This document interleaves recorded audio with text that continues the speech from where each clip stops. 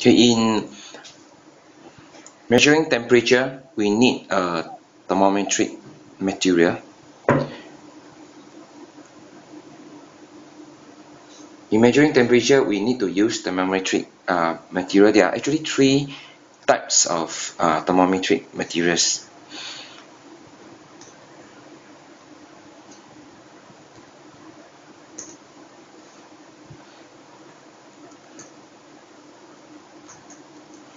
One being liquid in a column.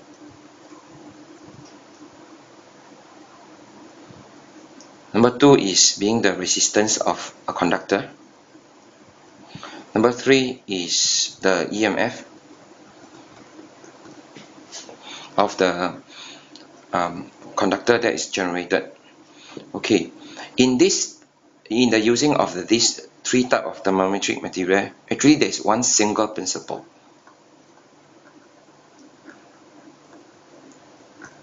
Okay, the single principle is a change of the physical properties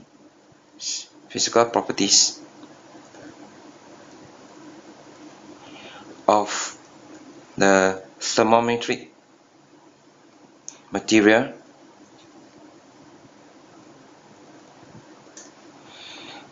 is linear to the change in temperature.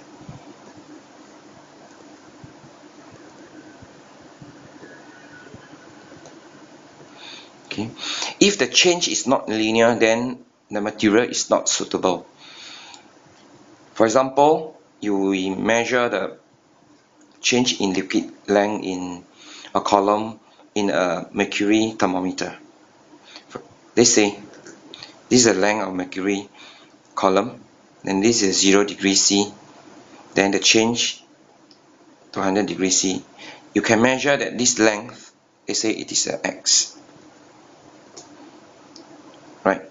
So now, if I can measure the temperature of a substance, they say it show me the length of Y. Because of my assumption is the change in the physical property, meaning the length of the liquid in the column is linear to the change in temperature. And through the Emax concept or proportionality concept, I'm able to calculate what is the temperature of the substance when the length is Y. Okay, simply put, you can draw a graph of, they say, length then versus temperature. Whether you put in cm. Alright, so of course when you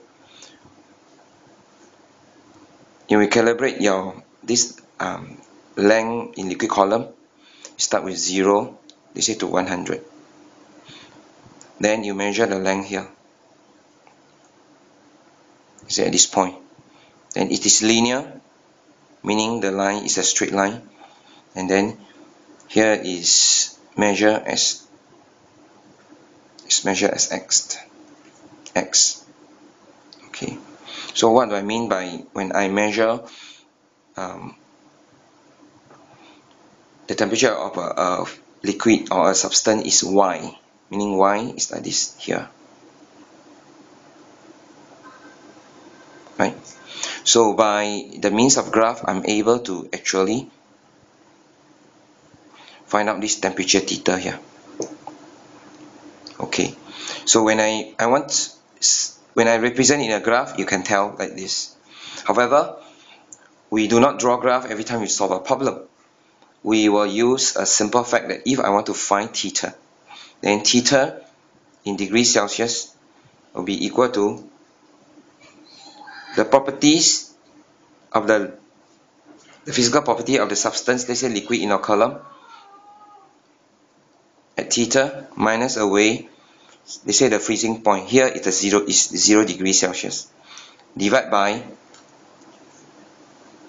the property of the materials at 100 degrees Celsius minus property of the material at 0 degrees Celsius. So you can see the numerator and the denominator. The denominator is actually the length of the liquid column when it is calibrated from 0 degree Celsius to 100 degrees Celsius. This is the length of X. Okay, now if I want to know the temperature of the length of Y, for example, I call it theta, then if I'm given the length, actually I'm able to calculate using this formula the ratio of the length multiplied by the calibrated temperature range, which is 100 degrees Celsius.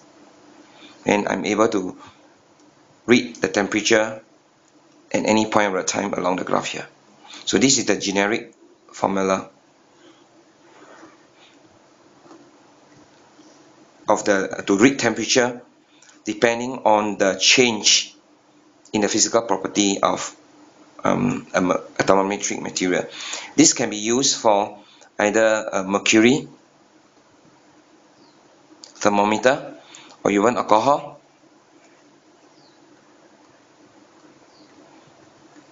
or even a resistance thermometer. Okay, that's it.